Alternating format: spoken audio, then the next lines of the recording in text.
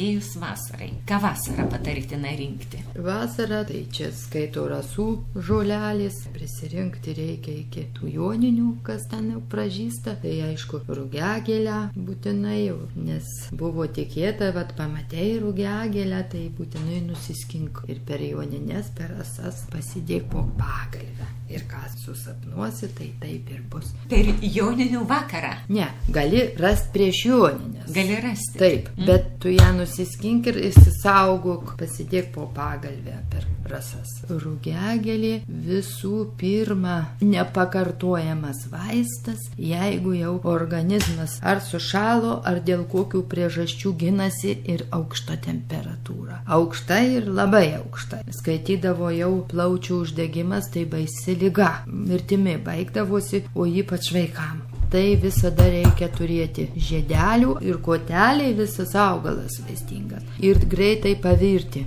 15 minučių nepraeis ir neliks temperatūros. Aš esu jau pati ant savęs išbandžiu šitą, netgi jau jeigu žmogus būna ir beviltiškas, sunkioj ligoj ir jam labai temperatūra ta kyla. Užtenka rugiagėlę. Užtenka rugiagėlių pavirti ir užplikyti, kelias minutės bent palaikyti, paskui pravėsinti ir duoti išgerti ligoniui. 15 minučių nepraeis, kaip numuš temperatūrą. Čia auksinė žolė. Ir jonažolė būtent tas augalas, kuris pradeda žydėti per rasas.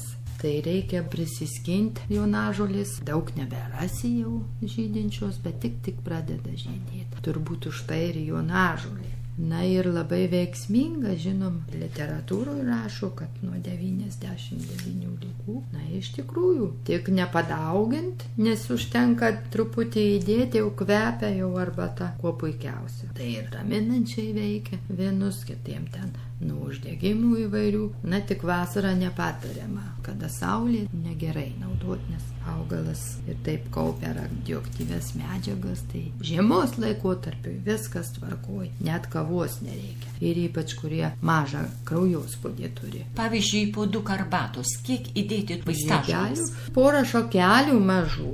Reiškia, žiemą jinai veikia tonizuojančiai. Taip, žiemą gerai, tik prieš jonines. Auga tokios pūslytės liaudyje vadinamos. Tai va tų pūslyčių būtinai, nuo pūslės uždegimų, nuo įvairių tų dalykų.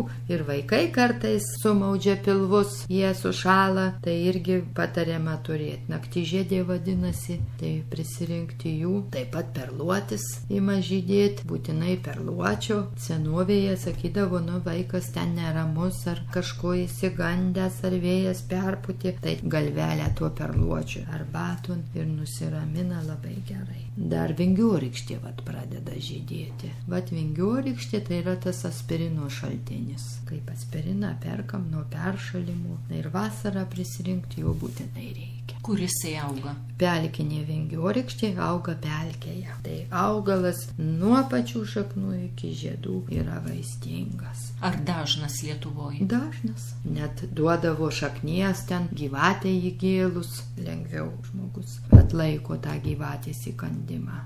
Ten, aišku, asiūkliai, jie nežydi, bet irgi gerai prisirinkti asiūklių. Asiūkliai, tai jie auga daržuose? Daržinis asiūklis, daržinis. Pievose yra ir daržuose auga. Tai yra geriausias dalykas, jeigu akmenys, smėlis inkstuose, uratai. Na ir prie širdies ligų tą skystį nereikalingą padeda pašalinti. Per daug irgi nereikia, nes asiūkliai visi turi tų nuodingų medžiagų. Mes su močiute, atsimenu, vasarą eidavom kasti kažkokios tai gėlės šaknų. Žinau, kad jinai žydėdavo geltonai, ta šaknis užpildavo degtinę ir sakydavo, to šaknys yra nuo vėžio. Kas ten galėjo būti? Jūs rinkote miškinę sidabražolę. Nuo vėžių ir nuo viduriavimo ir nuo ko tik tai nori. Sutraukiančiai ir džiovinančiai veikia. Aš ją irgi labai plačiai naudojau. Vaistas tikrai geras. Moterų draugė, medatka, tai čia irgi antibiotikas.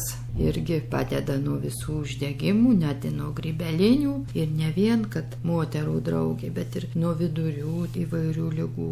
Bet per daug negalima, nes vienai moteriai kepenys, sakoma, čia skaudena, jau didesnė dozė nereikia. Jeigu praeina, tai greitai turi praeiti. Tas pats ir nasturta, darželė auginama. Net galima žalius tuos žiedelius valgyti ir vitaminų šaltinis. Ten tų kartumynų yra, apetitą sužadina, nedikai žemčiūgais vadinamos, kad jau grožis neišpasakytas, bet ir nauda. Tas pats kaip ir baltoji notrelė, taip pat moterų draugė. Baltoji notrelė taip pat moterim neverta daug naudoti, jeigu turi mažą kraujospūdį, nes dar pamažina. Bet ne tik prie moteriškų, bet ir šlapimtakių, grybelinių labai tinka. Paminėjot baltąją notrelę, bet auga ir ruožava notrelė. Ar jinai vaistingas augalas? Vaistinga. Nuo ko? Prie vidurių ligų labai gerai jinai. Jeigu žinot, ir žarnyne būna tos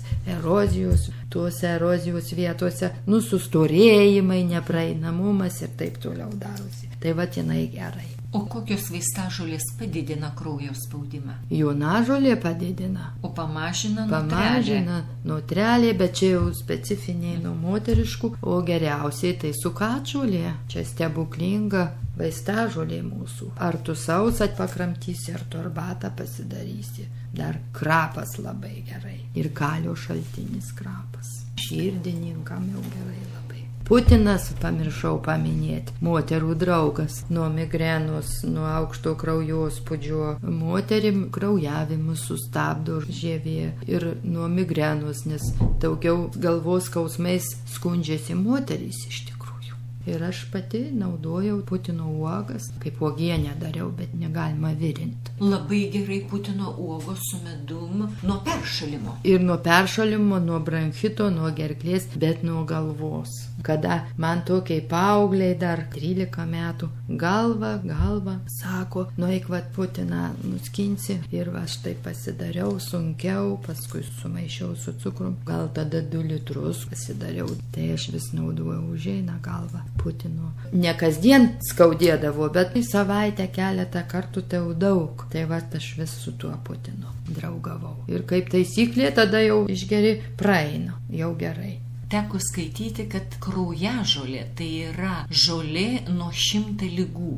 Išvardinkit nors 10, nuo ko jinai naudojama. Na, jinai krešina kraują, kaip ir dilgėlė, ir nuo vidinių kraujavimų, ir prie sunkių ligų, kada jau žmogui kraujas iš vis nekreša. Sako liaudyje, vandeniu virsta. Tai vat kraujažolė su dilgėle labai gerai. Na ir prie imuninės sistemos taip pat gerai, prie vidurių įvairiausių ligų labai gerai, kad ir tas pats viduriavimas sutraukiančiai veikia. Žaizdas gali plaut. Būdavo tai vat susižeidžia, pritrina lapų ir tiesiog užspaudžia tą vietą ir kraujavimas liaunasi arba nosis, tai ten jau stengdavosi įkišti, paspausti ir praeina, liaujasi tas kraujavimas.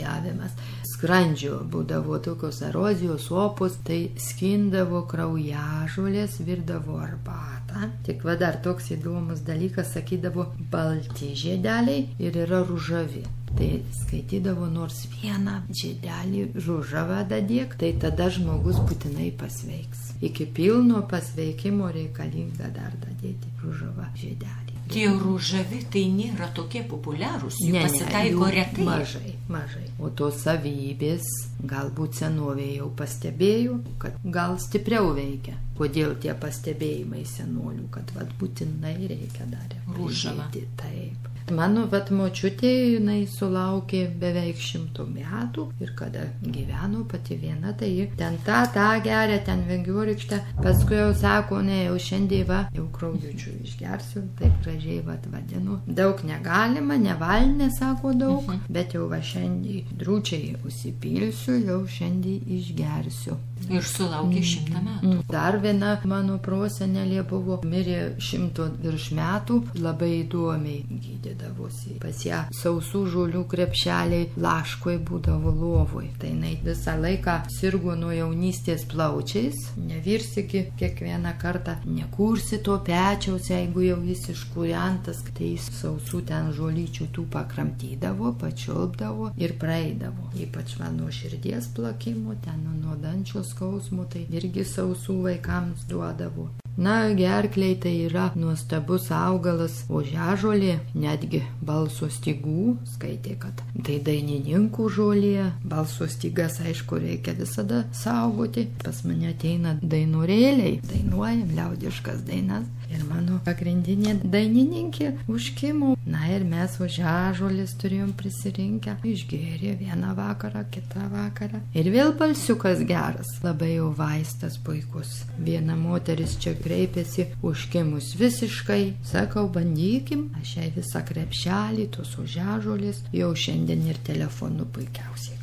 Daug kur rašo apie tą balsą. Citrina, karštas vanduo. Gvazdikėliai. Taip, bet tai čia iš tikrųjų atstato vos ne 100% balsą žmogaus per kelias dienas. Taip, dainininkų žolė vadinama. O šiaip nuo baisios tos supuliavusios gerklės, tai ir sidabra žolė miškinė jau, arba šalavijas darželėje auginamas, ąžuolo žievė, nuo stomatitų, hingvitų ir gerklės įvairiausių ligų labai gerai plauti. Suskaudus gerklę. Kmynas, ar tau kvapas burnoj, jau pakramtyti visada reikia turėti ir kepenų ligoms gydyti. Žarnyno, vaikamgi pilvukas papučia, tai kuo greičiau kminiukų arbatos arba su viduriavu kažkas labai jau gerai. Todėl ir naudodavo ir ar ten į girą, kur dėt, ar į sūrius. Reiktų prisirinkti daug, nes vaistai.